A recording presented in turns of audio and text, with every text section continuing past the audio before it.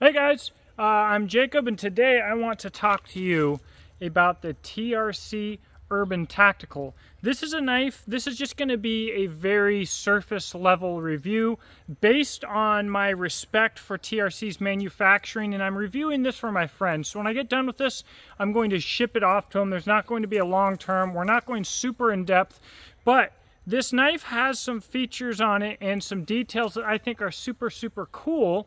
So I'm just going to share those with you. Let's get to talking about it.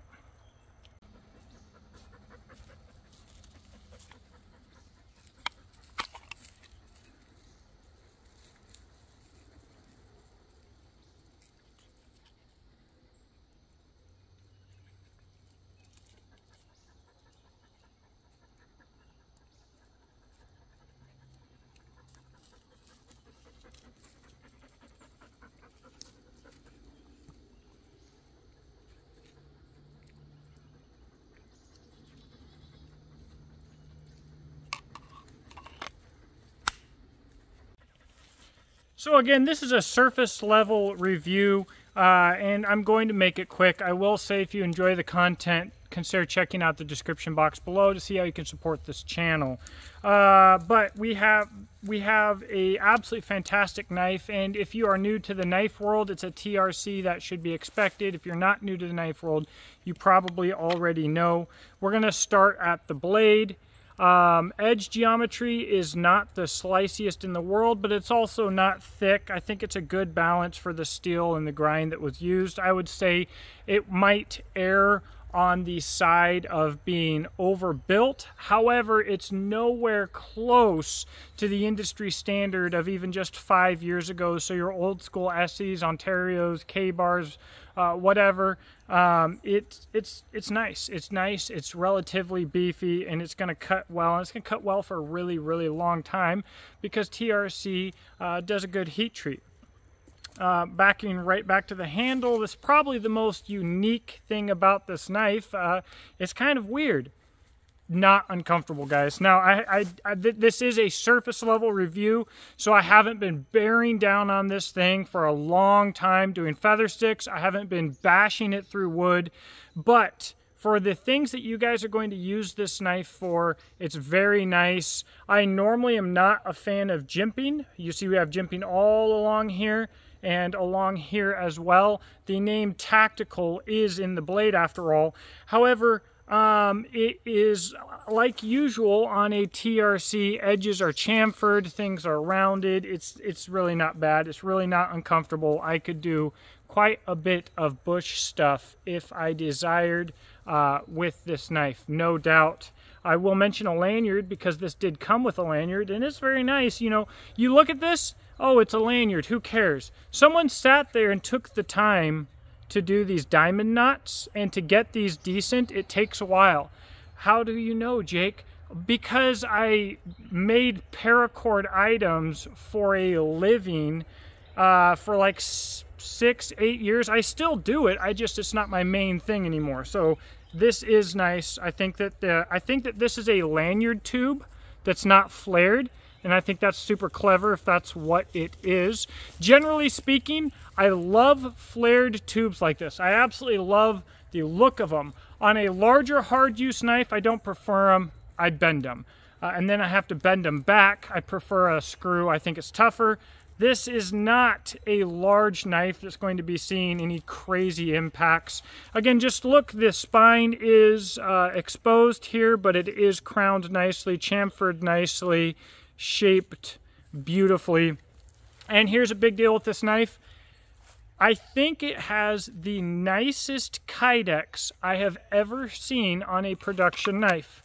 The way that it comes in and rockets out, I do that with a lot of knives, so you can't see through this demonstration, you can't feel through what I'm showing you here how nice this is, but I mean, talk about just buttery smooth and beautiful. That retention is adjustable, so we've got a rubber spacer there, some rubber. You can tighten or loosen, so if you like it tighter, looser, whatever, you can do that. This is a wonderful kydex sheath. There is not a custom Kydex maker on the planet who would not be content with this retention. And it is a taco, which I do prefer for size and for toughness. So overall, guys, this, like, in typical TRC fashion, look, if you're not familiar, if you don't believe me, just spend 1 second on Google or in a knife group, guys, are TRC knives nice?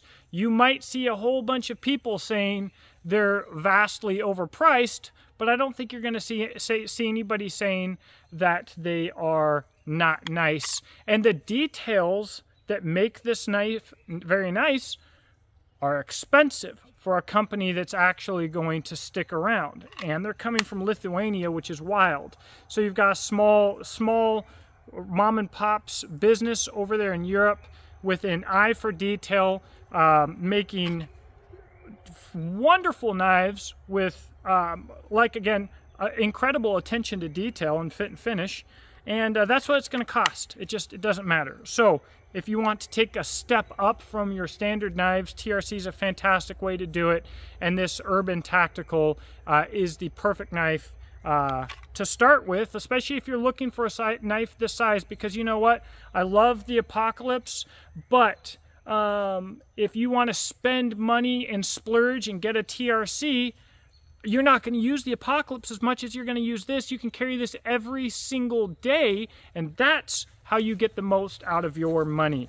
I want to wrap up here general overall feelings. This is not a super lightweight slicer. This also doesn't feel like a overbuilt beater. There is, with the handle geometry, the jimping, and the way that everything is designed, it feels heftier in hand than it actually does. It's just super secure, super nice. And, you know, if you said, Jake, you have to pick one production knife, and this was one of the only options in this price range or whatever, I would have no issue selecting it. That came out kind of weird, but I'm just shooting off the cuff here, and all of a sudden I'm thinking, like, who else might I even pick anywhere around here? The Ursus Cub is a little bit smaller, but probably in the same range, and I probably like it better in some ways. Who the crap else for an actual production knife? Nobody. I don't think anybody. So, you know, top of the heap right here, right up there at the top, in my opinion. Fantastic blade. Let me know what you think in the comments section below. I hope that you have a blessed day, and I will be getting this knife back to its owner. This was given to me by Andreas at Blade Show to ship to my buddy here. So that was really cool, hanging out. And the guys over there, they are super, super cool guys, super into shooting, and they're into knives. I mean, that's our people, right? Anyways, talk to you later.